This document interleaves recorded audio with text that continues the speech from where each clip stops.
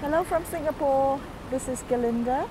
Today is April the 19th. We have entered day 13th of the circuit breaker period, and today is laundry day for me again. So I went to my usual laundry place to drop off my laundry, and I'm walking back to my hotel now.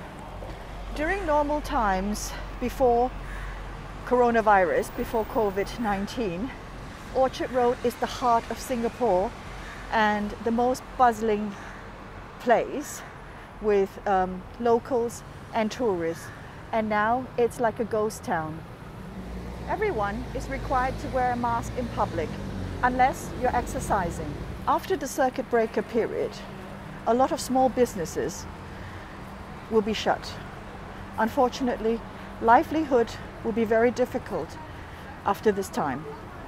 The Singapore government is doing what they can to support these small businesses and to help the foreign workers who are currently in Singapore, whether they're ill or they're healthy.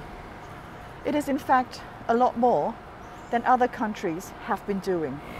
It will take some time for the economics and people to regenerate after the circuit breaker period, or in fact after this whole COVID-19 situation has settled. Everyone tends to be rushing back to normal. But have you thought about what is the normal that we are rushing back to? Instead of ordering takeaway today, I have decided to try out the room service, and I've ordered Hainanese chicken rice. In recent years, Singapore's national dish, the Hainanese chicken rice, is stepping up into the limelight on the international stages. In 2011, CNN listed this dish as one of the 50 best foods in the world. This dish received further attention when it was showcased by international chefs and famous television personalities such as Gordon Ramsay and the late Anthony Bourdain. There are three components to an authentic dish, the most important being the rice, then the sauces, dark soy sauce, garlic chili sauce, and mushed ginger sauce. And finally, the chicken. Both locals and tourists love this dish. But do you know the history behind it? When early Chinese immigrants from Hainan in southern China came to Singapore, they brought with them a dish called wenchang chicken, manchang gai, wenchang ji. Today, the Hainanese chicken rice can be tracked back to its Hainan roots and Cantonese adaptation.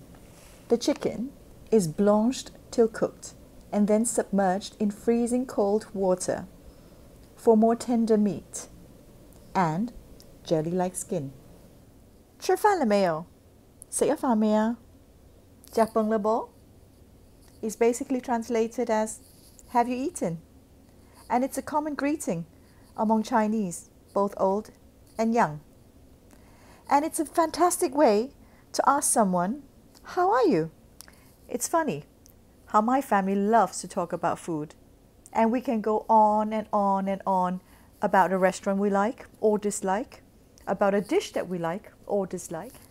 My mother used to run a restaurant in Germany for nearly 30 years. And a lot of my memories and time spent with her and my younger brother were in the kitchen. It's not a secret that we love our food, especially the Asian culture that we have inherited from our mother. Women and mothers in Asia of my mother's generation were not known for their warmth or caring characters. As a child, I never heard my mom said she loved me. Instead, she would express her love through food. And my mom was the best cook in the world. And when Asians get together, and I consider a big part of myself as Asian, we talk about food all the time. Sometimes it's the only thing we talk about. There is something magical when talking about food. It brings back memories and comfort. And for that reason, we love to share. It's such an important part of a person's identity and culture. Food history offers an understanding of what we eat in a broader context of migration patterns and cultural exchanges. So, if someone chooses to share their home food with you, appreciate it for what it means to them.